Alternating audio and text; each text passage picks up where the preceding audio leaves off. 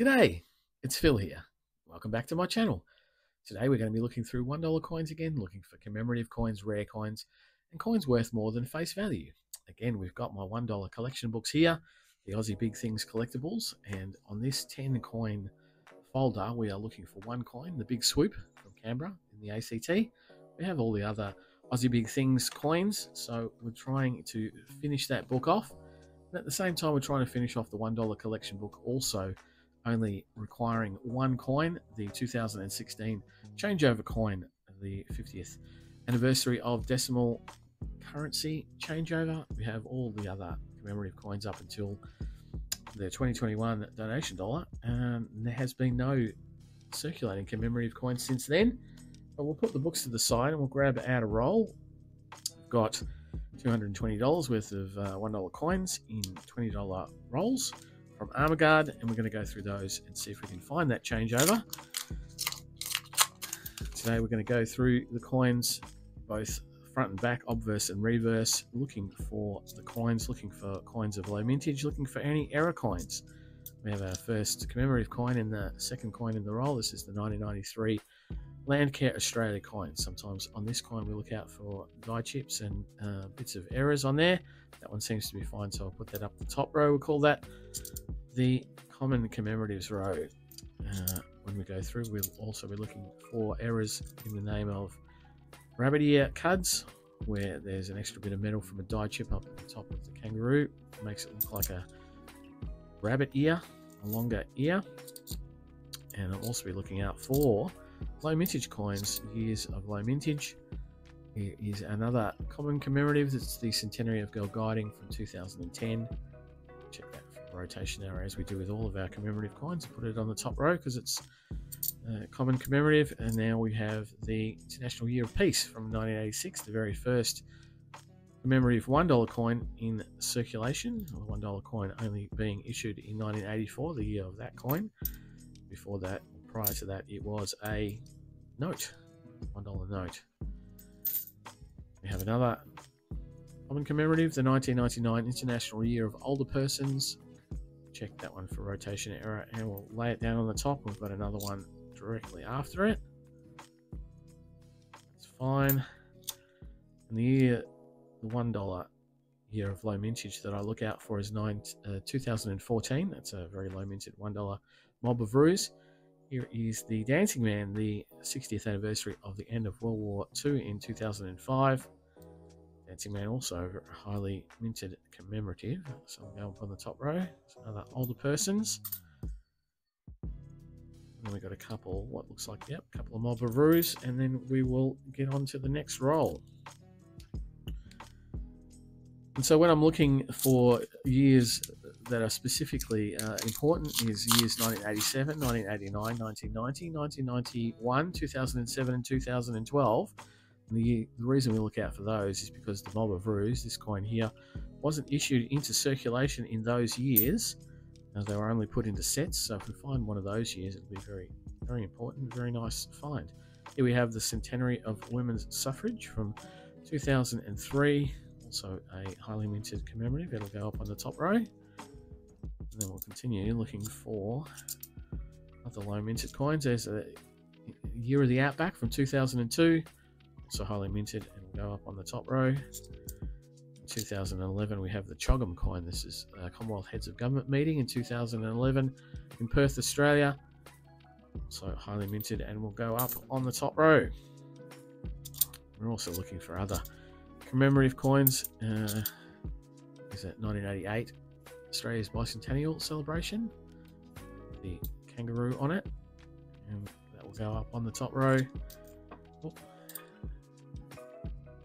We're looking for the more recent commemoratives that have come out that are low mintage, not the Mob of Ruse. Here we have the APEC Australia from 2007. It's a highly minted commemorative coin, and you would note that I would saying that we're looking out for the 2007 Mob of Ruse. The 2007 Mob of Ruse was only issued in a PNC for collectors, so if you find them in circulation, it's quite a find. And hopefully you can find some of those other commemoratives. There's another Year of the Outback, such as the Aussie Big Things collectibles, or the Great Aussie Coin Hunt, or the Dollar Discovery series. Here's another series that we sometimes pick out some. 100 Years of Anzac, The Spirit Lives. This is from 2014. The series ran from 2014 to 2018 inclusively. 2014 was very highly minted, and the 2015 to 18 were much lower minted, and we do keep those for the wider collection if we do find them in circulation. So now we are on to the third roll. Once we've done with the third roll, we will speed the hunt up a little bit. Just get onto the speeding up a little bit when we finish the roll, because now we've got a keeper for today. We have a Dollar Discovery coin. You'll see above the A down here, there's a square preview mark with the letter S in it. It's a S. The series was AUNS for Oz, and in amongst the mob of roos in there is a little 35 because it was the 35th anniversary of the $1 coin in 2019.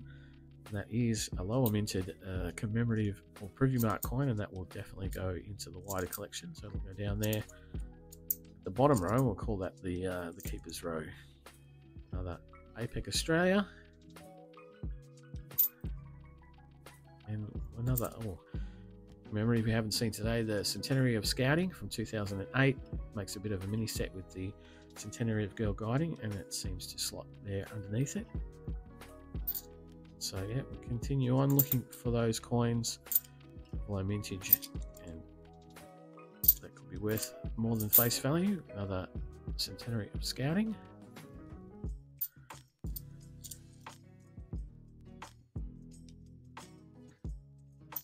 There we see, for the first time today, the newest effigy on Australia's coins, King Charles III. It's a 2023 mob of roos. I'm currently keeping the majority of those that are in good nick, because we don't know how many there's going to be. There might be low minted, it might be high minted. So I will keep them until we figure out what the mintage for that coin is. And I see something here on this coin. We do have a rabbit ears. Rabbit ear card. This is 2008. There, as you see on that first kangaroo at the top there. A bit of extra metal up there. There's a die chip. Makes it look like a bit of a rabbit. So we have a rabbit ears, a rabbit ear card there on that last coin there of that roll. And what we'll do now is we will speed up the hunt, and I'll only stop if there's anything of any note or any commemorative coin that we haven't spoken about yet. I'll annotate it and then lay it down. So let's get on with it.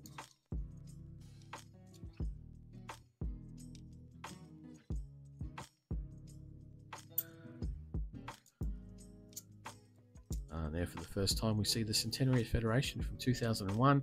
We always check this coin for a rotation error. These coins, 2001 Centenary Federation, seems to have quite a few rotated coins. Today we don't have one of those.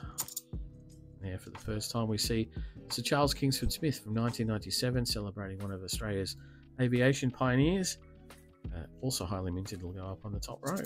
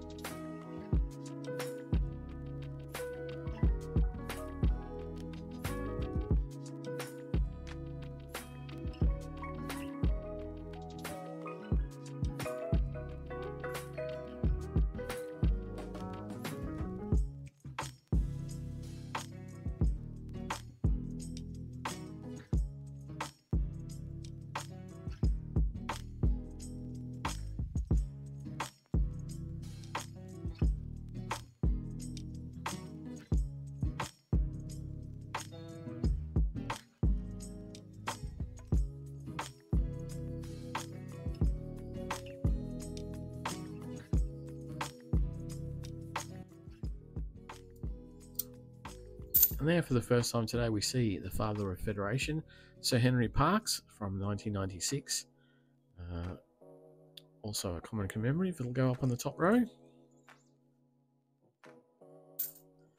There we have a memorial effigy. It's the 2023 year with the memorial effigy legend, the $1 there denomination on the obverse, and we'll check what that one is. And it's one of the AFLW Premiership Season Cups from 2023, the Women's AFL League, Australian Football League. It's a lower minted coin, so we'll put that down with the keepers. So we'll put that into the wider collection. And here we have the International Year of Volunteers, also from 2001, highly minted, not in the set, so it's actually quite hard to get really good copies of those.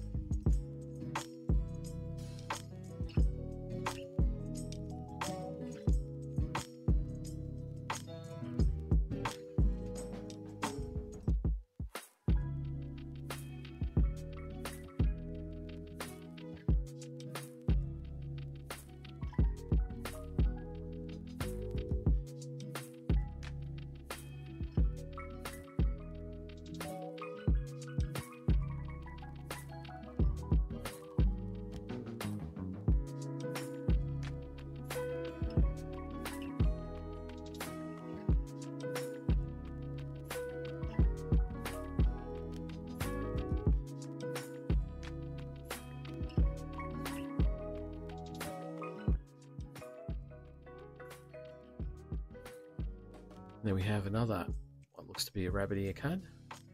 Zoom in on that. Yep, there's a quite a large blob of metal up there behind the kangaroo's head. So that is from 1998. So we have 2 years now of rabbit ears.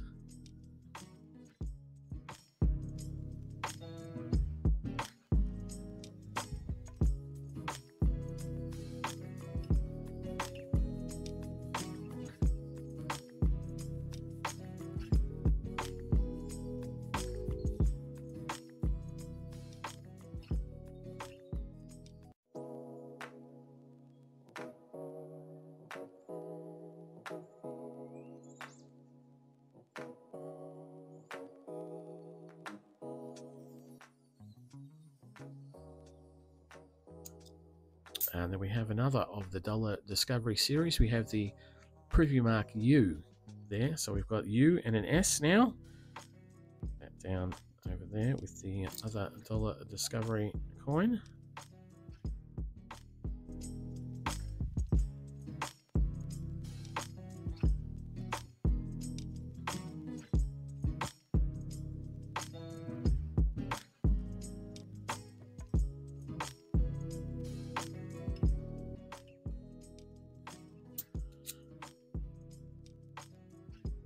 And there we have the AFL Premiership Season Cup, the men's league. So we have the AFL and the AFLW. Both of those came out in 2023 in a set with all of the clubs, the AFL clubs logos on a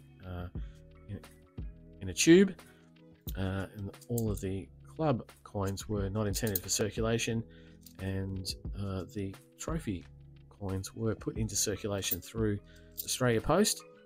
We have another 2023 one, and this one is this time for the Matildas, the Australian women's national football team.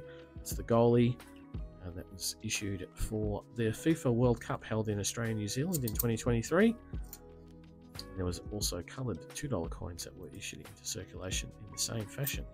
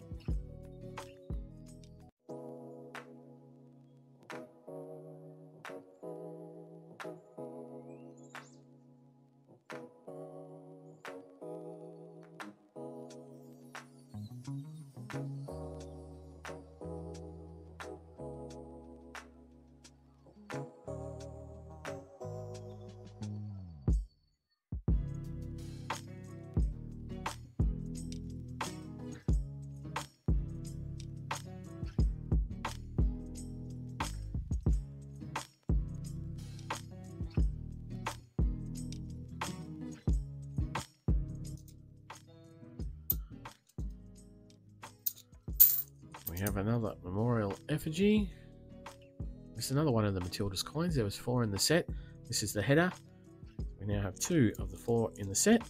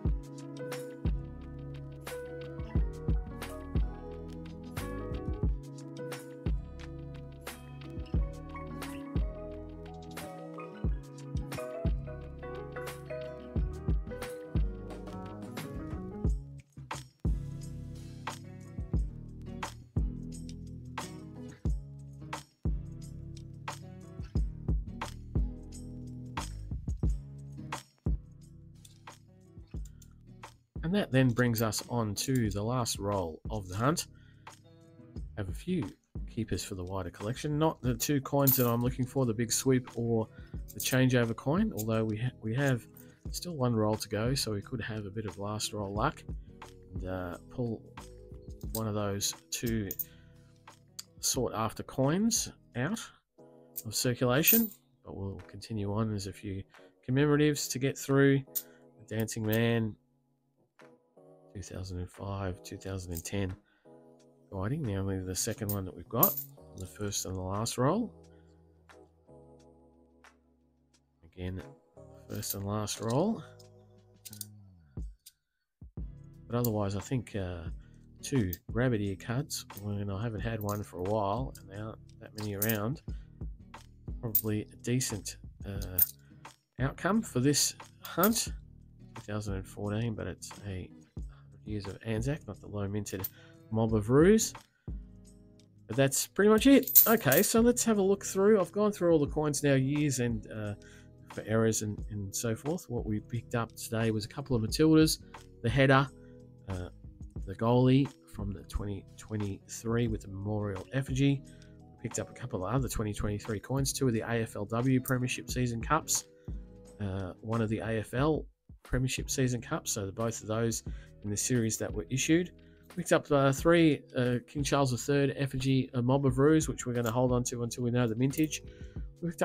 We picked up 2 of the Dollar Discovery series, the U and the S, out of the 3 possible A, U, and S's, so that's not too bad. They're low minted coins, and these ones aren't in too bad a condition either, so they'll go into the wider collection. Then 2 very, very nice coins that will go into my wider collection for errors is 2 rabbit ear cards, one from 2008 and the other from 1998, so 10 years apart. Rabbit ear cards. I'll put that down. I'll actually quickly look at my card that tells me whether or not I have those years in my year progression, and I do have 98 and 2008, so they'll go in with the others into the wider collection. So error coins, I'm doing a year run and a progression run from the smallest rabbit ear card to the largest, put them in order. Very, very nice. I did pull out 1 year 2000 coin. The year 2000 is where the Mob of Ruse had a mule error, where the 10 set obverse was used instead of the $1, and we have a double ringed obverse mule. But I'm putting them aside at the moment just to show how many I might get in a month to have the opportunity to look for the mules. But that's pretty much it for today. If you like what I do, please think about subscribing to the channel. Leave a comment down below if you're finding any rabbit ear cards lately in your hunts, if you do indeed noodle. I'd love to hear what you're finding around the traps. But otherwise, I'll be back for more noodling in a couple of days, so I'll see you then. Bye.